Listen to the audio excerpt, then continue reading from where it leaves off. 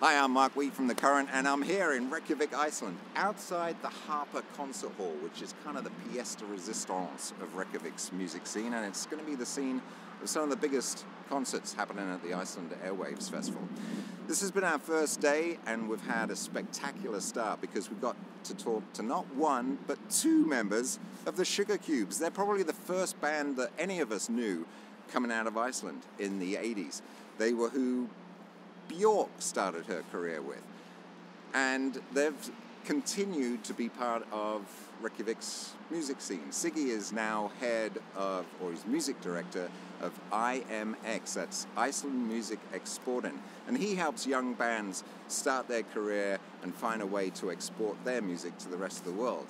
And Einar has been in bands ever since the Sugarcubes and helping others, and he's also got a son in Fufanu, who are one of the most up-and-coming bands in Reykjavik, and they took us to their studio where they make their music, and we got a chance to look behind the scenes. We're going to make videos for you about all of those conversations later in the week, and when we get to Akureyri, where we're broadcasting from, we're going to have some great guests. Ásgeir, the biggest star in Iceland right now, Emiliani Torini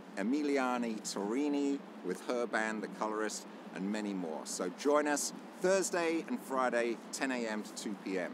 live from the Iceland Airwaves Festival on The Current.